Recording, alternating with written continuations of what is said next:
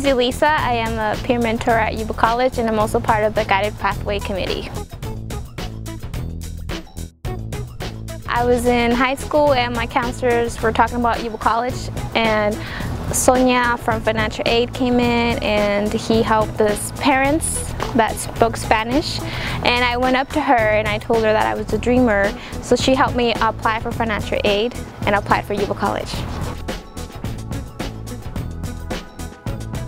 I am studying to be a social worker. At first I wanted to be a teacher because I love kids, but I tend more to the social work because when I was little I had a little interact with social workers, and they helped us. They helped my parents moved into an apartment because we really had nowhere to go to. So that kind of motivated me, like I want to be that resource person that can help families. You should choose Yuba College because it's a college that makes you feel comfortable.